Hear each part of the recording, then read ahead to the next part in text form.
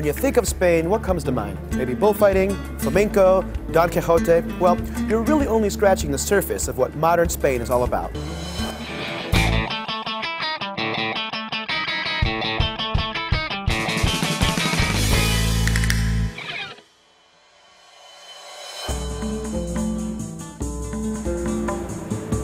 If you're flying into Madrid, you'll start off at the airport, Madrid-Barajas. Now you can catch a taxi to the center for about 30 euros, but a much cheaper option is the subway, Metro de Madrid. Most of the metro costs €1, but from the airport there's a supplemental fee, which fluctuates, but right now it costs about an extra euro.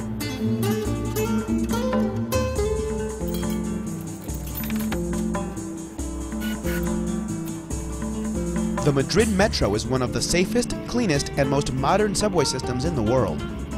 It's also one of the easiest to use. Maps are posted at all the stations and in every car, and you can also get a free pocket-sized map from any ticket counter. It's an ideal way to get around town. So what's this place all about? Well, in short, la vida, or life. Madrid is a vibrant city. The food, the art, the fashion, and especially the nightlife are all buzzing with energy. So let's check it out. Okay, let's talk food. In Spain, it's all about the jamón, or Spanish ham.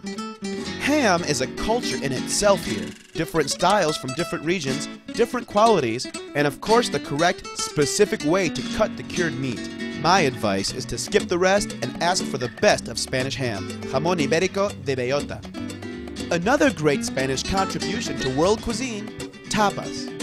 Traditional tapas bars offer the classic specialties. For example, over here we have callos, or tripe, which is cow stomach.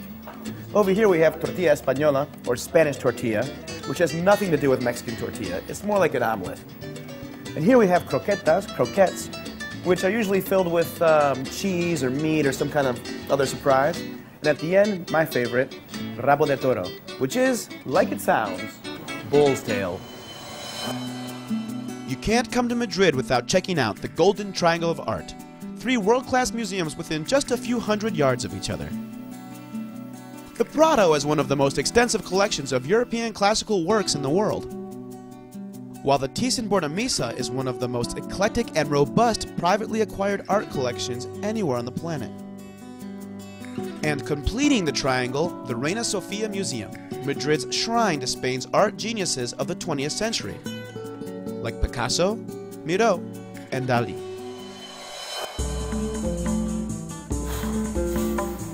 If you're into exclusive, check out Madrid's Salamanca district. It may cost you an arm and leg. Just make sure you have enough money to get the taxi back to the hotel. Taxi!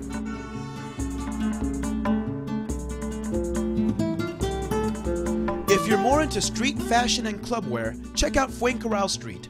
Sandwiched between the gay, mixed neighborhood of Chueca and the rock alternative area of Malasaña, it's a hipster's paradise. But what is Madrid most famous for? It's nightlife, or as they say here, la marcha madrileña. The bars in the nighttime hotspots of Malasaña, Chueca, and Huertas are open until 3 a.m. You'll have no problem partying till dawn here, as most of the clubs stay open till 6 a.m. or later. And let's not forget, you're in Spain, so you might want to check out some flamenco. There are many flamenco bars, or tablaos, around the city center, and some of the country's best performers are right here in the capital. If there's anything else Madrid is famous for, it's knowing how to relax. After a long week of working hard and playing hard, there's nothing better than enjoying a lazy afternoon with a cold drink. Well, I hope to see you in Madrid soon. Cheers, or as they say in Spain, salud.